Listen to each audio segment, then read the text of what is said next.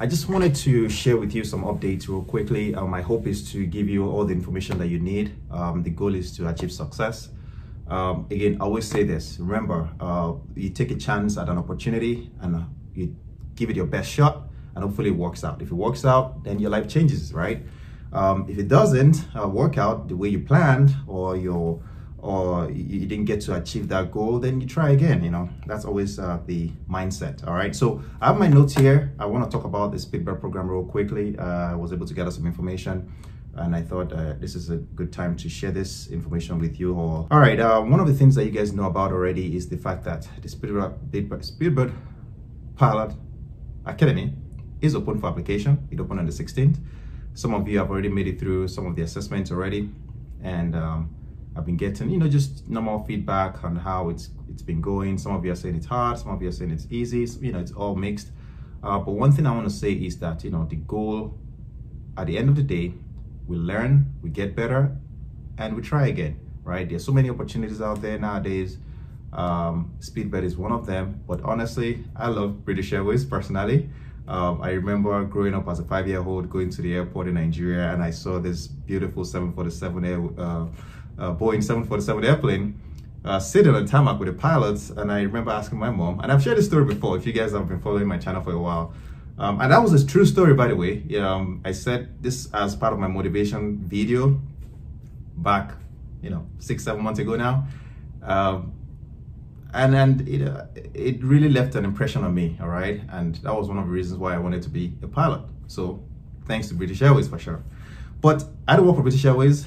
I do not have any affiliates with them. I'm not affiliated in any way. So know that all the information that I'm sharing with you are just from someone that is interested in helping people, and I'm just bringing information to you as much as I can to help. All right, so the first thing I want to say is the assessments are cascading assessment. That's the term they used, but the point here is you have to pass one to be able to move to the other one. I know that a lot of you have been asking questions about how long do you have to wait to hear back. Usually it takes anywhere from 12 to 24 hours from what I've been hearing, the feedback I've been getting. So you have to just be patient. I know it's painful to wait, but that's just the process. And I think it's definitely much more manageable for the systems and just the infrastructure behind this whole program, because last year they had a lot of glitches, and I'm sure they're working to prevent that from happening again. The other thing I want to say is that when you pass the situational judgment test, you move on to the math test, all right? And then you move on to the check-in test, all right? And then you have the passenger announcement, okay? The passenger announcement, the goal is to test how you're able to convey information in a concise way and in an accurate way, okay? Keeping in mind the competencies of effective communication and customer service, okay? And some technical knowledge as well. For last year, there was some question that was related to, like, why is it important to de-ice an airplane, things like that. And those are things that you should know if you're interested in aviation. At least they hope that you know that, okay? And I think it's worth researching. I don't know if it's going to be the same this year, but it's worth researching to make sure that you are prepared for that. The first stage of the assessment, or the first stage of the application process, you go through all the assessment, you go through the application questions, you go through your submitting your CV.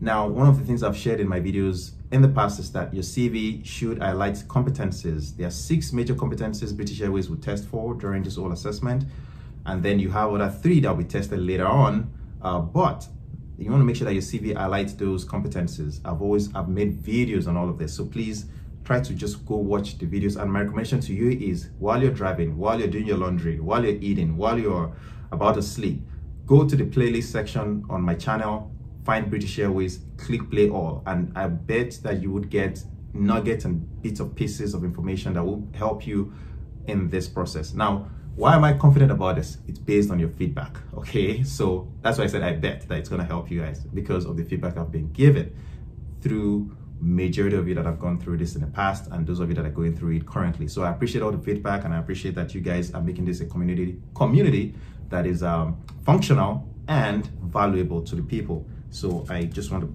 pass that across. There are 2 schools that you have to choose from, Skyborn and FTE. With Skyborne, you would start in the UK, where you do your ground school for 6 months, and then you move over to Vero Beach in Florida, which is not too far from where I used to live, by the way. So Skyborne is a pretty good school, not advertising for them. And then the second one is FTE Jerez, and that's in Spain, Arreta, all right, Arreta, I think that's what it's called. Talking about the application, all right, your CV. Keep it simple as much as you can. I've always said this in my CV videos. 1 page if you are really just getting started. 2 pages if you are really experienced, or maybe you have a bunch of work experiences that really highlight your competences. Find transferable skills, find the right terms to be able to connect your background, your experiences to aviation, to flying, to the job, okay? Remember, there's no point writing all of this stuff if it doesn't really show or highlight your competency. So I won't really spend too much time on that. Again, if you watch the playlist and just let it play in the background while you're doing other things, I'm sure it will help you. Make it easy to navigate, okay, the CV. So make sure that it's easy to kind of go through in a chronological order, and most of the time go in a reverse chronological order. That's the advice that I've been given in the past, and that's what I'm giving as well. So in the sense, start with the most recent experience if you're working, or start with the most recent achievements if you're not working, if you're volunteering, if you're in school, whatever. Just start with the most recent things that you've done, and then kind of go in the reverse chronological order. Make it easy to go through. So don't be too fancy, don't add pictures. I think I've said this in the past. Some people I've seen some that will still add pictures. You don't need pictures. They don't need to see what you look like. At the end of the day, your CV speaks for itself. Make it legible and make sure it's in PDF format. Next thing, all right, your CV only gets seen when you have completed the online assessment. So you've gone through stage 1, the SJT, the maths, check-in, done the video interview. I believe that's where you then get to see your CV, and then they make their selection or the screening process to kind of, choose those that are advanced to the next stage of the flight school assessment. Find tangible experiences or examples showcasing your competences. I think I've talked about that. Don't use ChatGPT. And by the way, this is in regards to your motivation question. Don't use ChatGPT. Make sure you tie it to BA. They've given a lot of information on that on the preparation material that they shared, so I'm not going to go over that. Please go on my videos. You go into the description section, you'll be able to find the links to that. I'll try to share some links with this one as well, but don't forget. By the way, I'm not going to edit this video because I just don't have the time to do that. I'm working, trying to get rest and all that, all right? The 6 pilot competences, the 6 pilot competences: professional standards, leadership and teamwork, communication, situational awareness, workload management, problem solving, and decision making. Those 6 competencies should be somewhat highlighted on your CV, preferably also mentioned in your motivation question. Now, you don't have to mention everything, but the more you are able to showcase or highlight your experiences, your competencies, the better you look, all right? That's just how it works.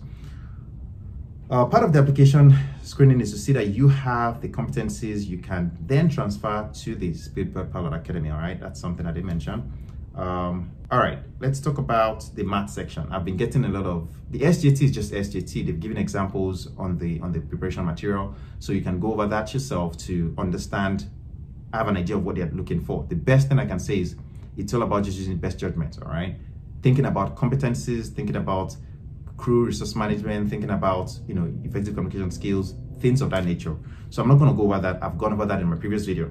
With the math test, again, I've gone over some tips for that, but like they've always shared, you have the BBC bite-size website that you can always go to practice. But again, PASS is another one that I've mentioned, and I think the link should be in this video as well. You can always check it out. Now, know that with PASS, you don't get there's no way you can get the exact questions, right? The whole goal is to give you an idea of practicing in a timed manner and being able to walk through those questions quickly and accurately. But remember, it is important to be accurate and balance speed, all right? Don't just blow through all the questions and then you have all the time left, but you've answered the questions incorrectly. The other thing I want to say is you can skip a question, but you can't go back to it. That was mentioned, and that's important to know.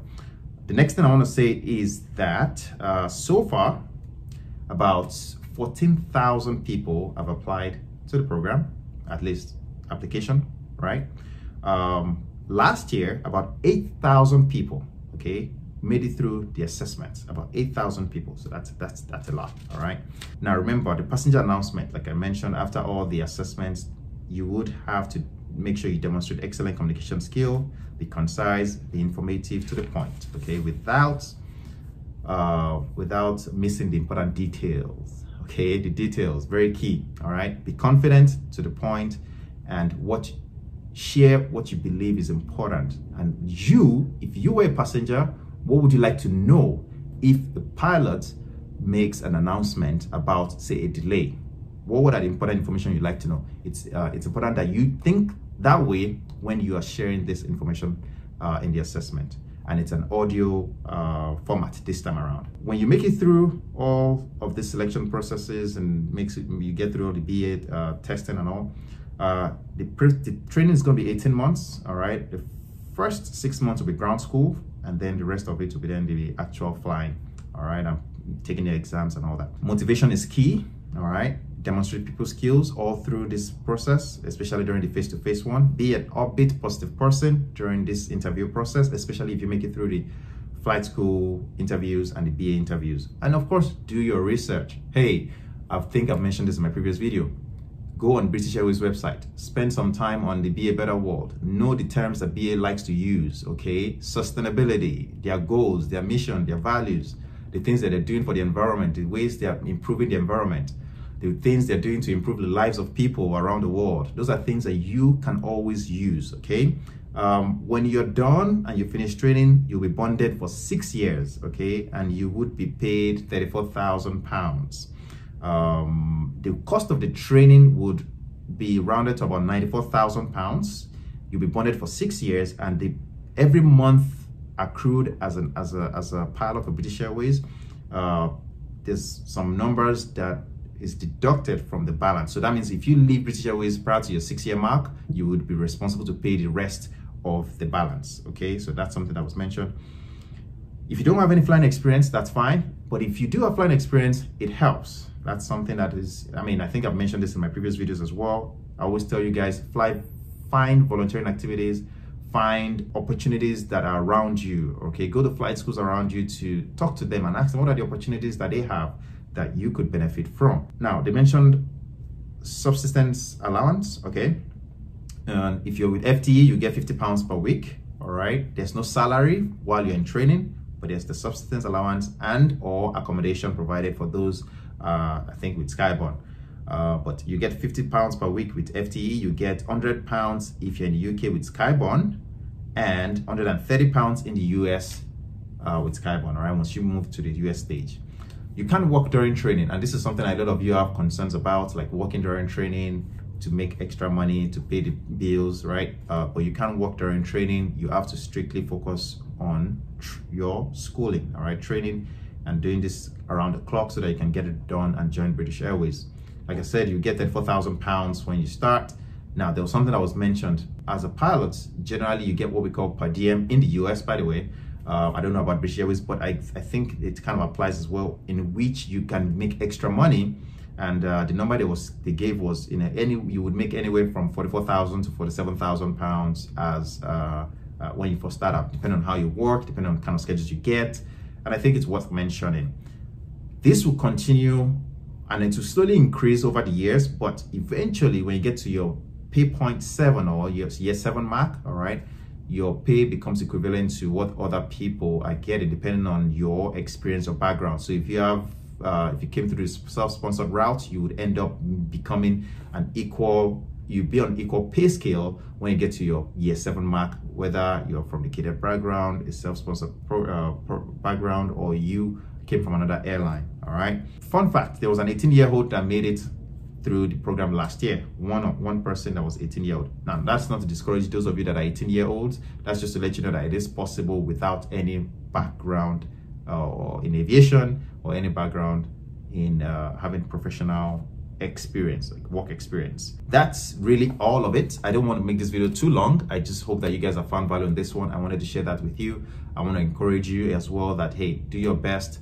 practice, practice, practice. One thing I want to say also is that know that the math section, if you have not been working with maths recently, like practicing numbers and all that, knowing how to calculate speed, time and distance, knowing how to calculate, just working with numbers, quick estimates of numbers would help as well. If you have not been doing that, it may struggle, especially with the time factor being involved, all right? They are not difficult maths, but it's just that with the time pressure, it makes it very, very tight. So I wish you guys the best of luck. I don't know when this application will close, but keep an eye on that one. And I'll see you in the next one. Please don't forget to drop a like, don't forget to leave a comment, don't forget to give me your feedback, and I'll see you in the next one.